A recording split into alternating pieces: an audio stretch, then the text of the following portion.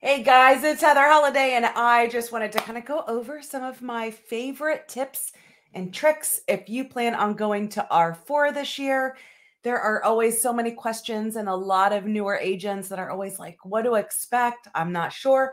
So, I do have some of my favorite tips that I like to pass along. One, you're going to want to bring a lot of business cards. I personally have a different set of business cards that I bring just for events like this. I do add your location of the areas that you serve, maybe in a fun map, because we're not all well versed on different cities and areas and states and all of that.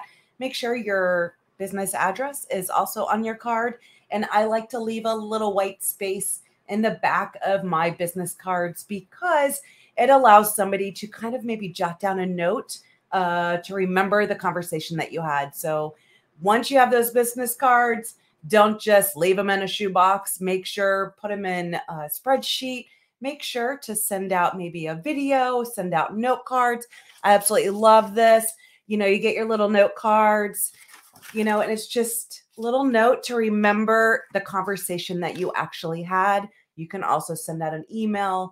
I think the note cards and a video message are absolutely great. Not a blanketed generic, but something that's meaningful. So you remember that conversation. It's going to help you grow that relationship that you had with somebody. So make sure to bring lots of business cards, have a QR code. You can use Blink, whatever, to have your V card on it, anything like that. But maybe make a separate business card for these special events versus the one that you normally pass out.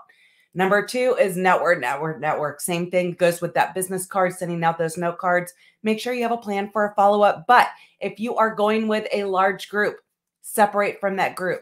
Separate. My agents always knew, like, yes, I see you all the time. You will not see me at R4. I'm going to be out meeting new people. Maybe we'll meet up for dinner or cocktails or an event or something like that. Yes, feel free if it's all of your new time, but make sure to venture out, get out of your comfort zone, sit with people you don't know, break apart. There was always a great app called like Audio Note. All the agents, we would all go to different classes and record them and then share them later.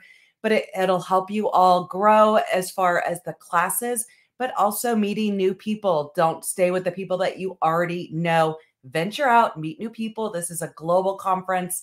You're going to have an amazing time meeting new people, networking, and make sure you have a plan for that follow up so that you can really hone into those relationships that you're going to be growing. It's going to become the best week of the year every year because you're going to see your friends from around the world all the time as you go to R4s. If it's your first R4, make sure to go to the newbie session, little meetup. You're going to meet other people. This is their first time too. You're going to get people that go all the time to give you other great advice.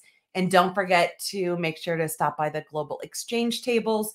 Lots of great global friends. I would just maybe stay away from all of those wonderful, fantastic drinks that they have for you because you will get drunk. So just a little warning about that. And my gosh, probably should be my number one is to bring comfortable shoes, lots of lip balm, a little lotion, and make sure to hydrate yourself. Coming from Florida, now from Tennessee, my hair loves Vegas. My feet does not. You're going to do over 20,000 steps a day. So bring something that's super comfortable. I will most likely be in flip-flops or sneakers, depending on the weather, the entire time. Comfortable sneakers that you wear all the time, not brand new ones that you haven't worn before. Lots of lip balm. You're going to need that. Some lotion. And I actually get me some extra hydrating water that's in all the little gift stores just to make sure, because you will dehydrate, make sure to drink lots and lots and lots of water. I always have a couple in my bag. Even if you don't think you need it, you actually need it. So those huge tips from me, my shoes, all that. And of course, if you're going to bring fun swag, I think it's a great idea. One, make it memorable. Make it maybe something that has to do with your area location so that people will be able to see it. I love Elizabeth Baker makes these earrings. It has her information on the back. I can wear them every single day. Absolutely favorite pair of earrings. I would keep them small, whatever your swag is. If you're going to have something big, just know you're lugging that around the entire week and probably just trying to get away from it. But, think of something that's not a one and done, That's Elizabeth Baker's favorite quote. Not a one and done, something that people can use over and over. Brand it to yourself. Maybe make it something that represents your area. That's always going to be great. And of course, if you see me on the halls, make sure to stop and say hello. I look forward to seeing everyone. I can't wait. Big 50th anniversary. There is going to be so much fun to be had. So I look forward to seeing you guys there. Chat soon. Bye, everyone.